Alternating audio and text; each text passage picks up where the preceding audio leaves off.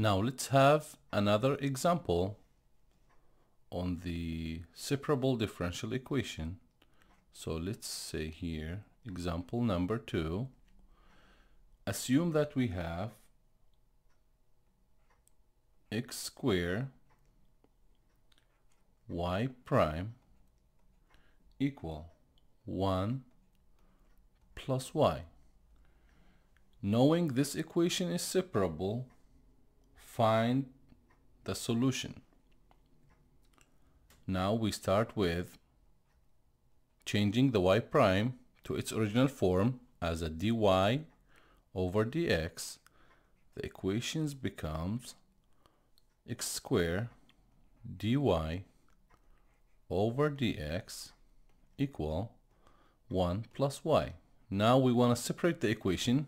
The question is telling us this equation is separable, so we put the y related factors on one side of the equation and the x related factors on the other side of the equation. So from that we will have 1 over 1 plus y dy equal 1 divided by x squared dx. As we said before, next step, you integrate after you separate the equation, the y's and the x's on separate sides of the equation. You take the integration for both sides. Taking the integration for the left side and the integration for the right side gives you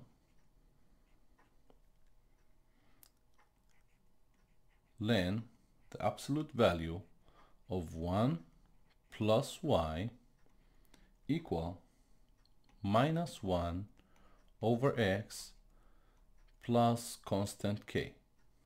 In order to get rid of the ln in here, we need to take both sides of the equation e to the power of these values so that we can get out the value of 1 plus y.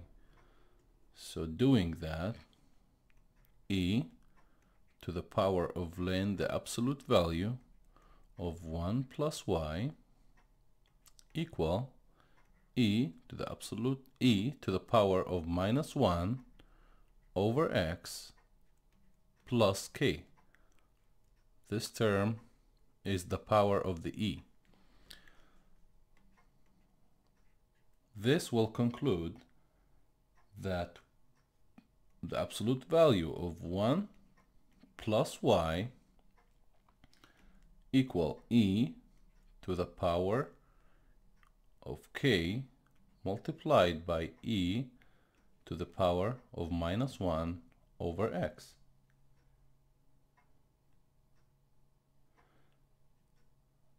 And this can be considered any constant, let's say constant a, because e to the power of a constant is a constant.